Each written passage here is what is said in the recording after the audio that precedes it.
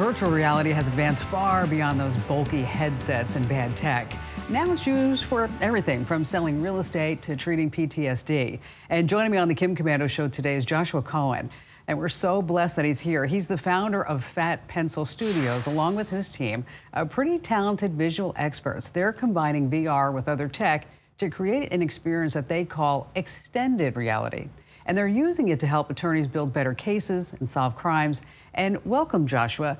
Tell me about how you used VR to solve a drug bust that I read about online. Well, thanks so much, Kim. I really appreciate the opportunity to join you and your audience. And, we've had a number of cases where we're able to use virtual reality.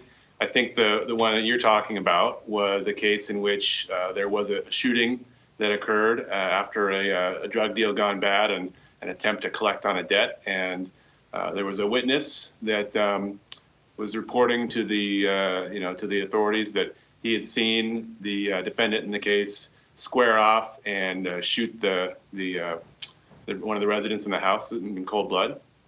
And so that was their basis for going and pursuing an aggravated murder charge, which is a capital case that could carry the death penalty in the state of Oregon, where I'm from.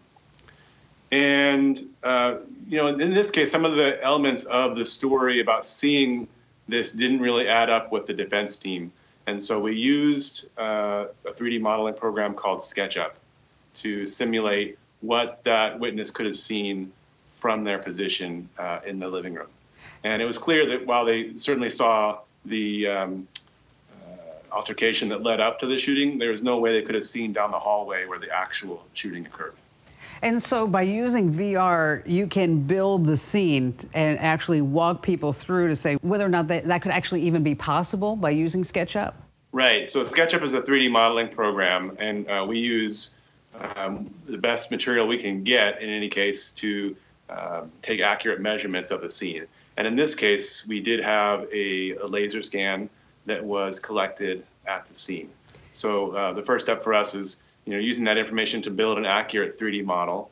And then we can actually bring that into a virtual reality environment. We just started using a tool called The Wild, which is a company here in Portland, Oregon, that also allows virtual reality and collaboration inside those virtual spaces. So, in this case, we can see not just what might have been able to happen, but also put on a headset and really feel what it was like to sit in that chair in the living room and how far you would have to lean forward to actually see down the hallway. And in this case, it was clear it wasn't possible to see to the end of that hallway. You know what, that's really amazing. And so now when you bring us into the courtroom, do you have to supply the VR headsets? So there haven't been many cases where they've actually had headsets coming into the courtroom. And I think that it's probably going to be a long time, and possibly it may never be the case, where you'd have every single juror wearing a VR headset. However, I think in the near term, there may be some cases where it would make a lot of sense to bring in, let's say, 4 headsets and let each of the jurors take turns visiting the scene of a crime or a crash and seeing with their own eyes what it feels like to be in that location. That's, I think, a capability that will be likely used in the courtroom soon. So now, did you start up using this Google tool SketchUp by saying, yes, I can use this to visualize crime scenes and help attorneys in cases and litigations? I mean, was this like something that you just woke up with, like an epiphany one day? No, not exactly. I actually have a background in civil engineering and architecture. So the first work I was doing after getting the architecture degree was with real estate developers and doing renderings of buildings and helping them visualize what was possible on different sites. And then when the recession hit around the end of 2007, that work completely went away. So in my sort of poking around at other things that we could use these tools for, I had an opportunity to work with a colleague who was an expert witness in an eminent domain case, which is it's condemnation when the government takes property from a private party. And through the work that we did in that case, we met up with some folks at the Portland City Attorney's Office and talked to them about what we could do with a different civil rights case that they were working on, a wrongful death case. And that's where it really dawned on me how we could use these tools to dramatically improve the opportunities for collaboration and understanding of what was going on and what could be seen from different perspectives of a location. That is just, this is just so amazing to me that you took a tool kind of off the shelf, so to speak, and then combined it and personalized it and customized it for your use. The bus driver was fascinating to me. Is that mirror really in the bus driver's way, yes or no? Tell us about that case. Well, this is a case, and I will say we've worked on several bus cases. The first one we worked on was in Portland, a tragic case where a TriMet bus collided with 5 people in a crosswalk that were crossing with the green signal, but the bus driver was taking a left turn and just didn't see them. And I think one thing that really became clear as we developed the 3D model for that case is that the blind spot that's created by the combination of the side mirror and the A-pillar on the left side, for that driver who was short, that blind spot was about obscured nearly 20 feet of crosswalk. So it's, a lot of people can get hidden in that area. And, bus drivers are trained to move back and forth, to rock right and left to try to clear those blind spots. And the challenge, of course, is, there's always room for mistakes. Maybe they didn't rock quite far enough. Maybe the people were moving in such a way such that they remained in that blind spot as the driver was trying to clear it.